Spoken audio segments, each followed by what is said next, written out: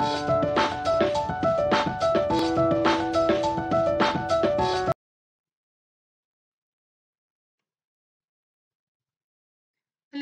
welcome. We are talking about utilitarianism, and in the previous lecture, we have discussed everything important pertaining to utilitarianism. You see, we discussed the important thinkers, for instance, Jeremy Bentham, John Stuart Mill. We have also discussed what exactly is the definition of utilitarianism, how is it a part of normative ethics. We've discussed how it is absolutely in contrast to or stark opposite to the concept that is the ethical theory by Immanuel Kant, which is deontology. So after doing all of these bits, uh, I think the app has crashed, but let's wait. All right, it's back. So after discussing all of these things, it is important. So it was Jeremy Bentham and John Stuart Mill, right? So these are the all important things we've already discussed. In the previous lecture, I also told you something about the different kinds of utilitarianism.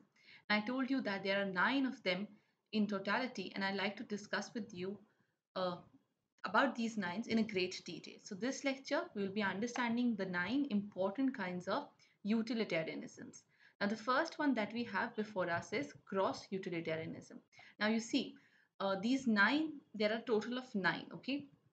So in short, we'll be understanding about the important thinkers pertaining to this philosophy, then important, the statements pertaining to this philosophy with examples. So we will be just discussing the brief analysis of all these 9. If we go into the details of it, firstly, that's not something mentioned in the syllabus, and also it will be too much because that's for the research level.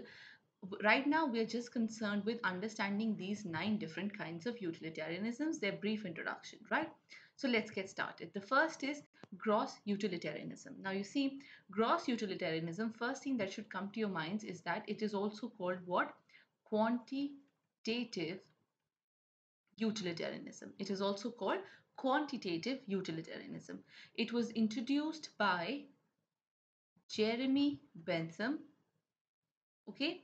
And according to this theory, according to gross utilitarianism, what's happening?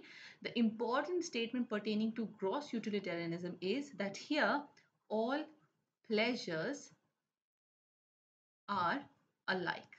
All pleasures are alike. There is no difference when it comes to pleasure, okay? Pleasure A, pleasure B, pleasure C. All these three are what? Alike in nature. And if you look at this, that all pleasures are alike, you can simply link it with this and understand why it is called quantitative utilitarianism. Okay, now according to gross utilitarianism, next important thing that you need to understand here is that an action is right or an action is moral if it produces what? If it produces pleasure. And by that logic itself, an action is immoral if it if it induces or if it brings what? Pain or suffering. As simple as that. Why? Because if you remember when we were discussing Jeremy Bentham, I told you that Jeremy Bentham says that a human man or a human nature is basically dealing with two elements. So these two elements, that is pain and pleasure, is all that you need to remember.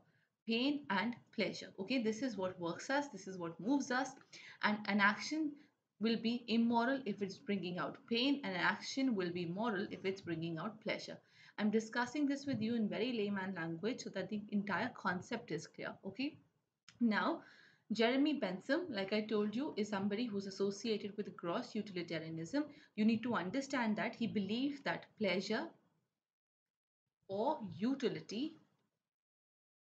pleasure or utility has what? It has quantitative differences.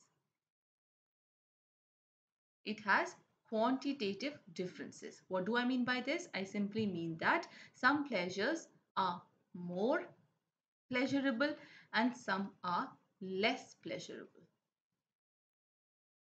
Is this clear? So this is an important aspect you need to remember about gross utilitarianism. Now, the things which are paramount or which are of real good importance for the exam's purpose is that you remember the different names to it, the founder behind it, what is the premise of this entire philosophy, and these are the things you need to remember.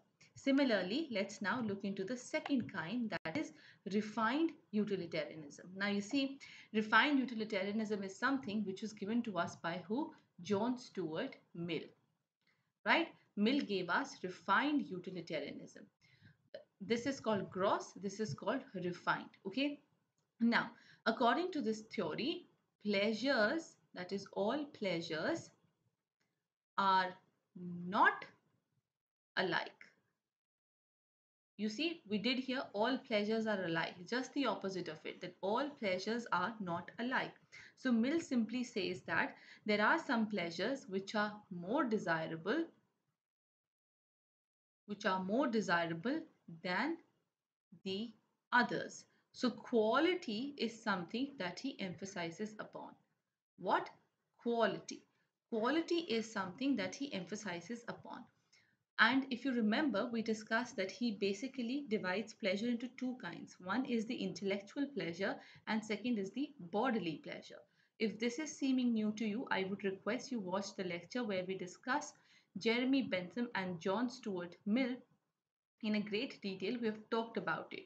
You see, the reason why I'm bringing this intellectual pleasure and bodily pleasure here is so that you understand that there are some pleasures which are more desirable than the other. This is not to say that bodily pleasure is not giving us pleasure. Of course it is. But when it comes to intellectual pleasure, this is given more emphasis. This is given more importance in the philosophy of John Stuart Mill. Is this clear? So this is what you need to remember. Now, he also believed that pleasure or utility has what? It has qualitative differences. It has qualitative differences. For instance, some pleasures, he says, are intrinsically better than the other pleasures.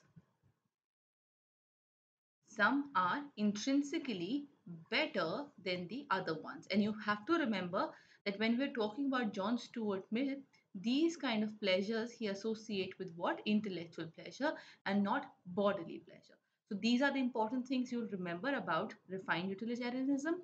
Firstly, it is by John Stuart Mill. The entire premise of this philosophy is that no all pleasures are not alike, they're quite different in nature, and the emphasis here is on what? It is on intellectual pleasure.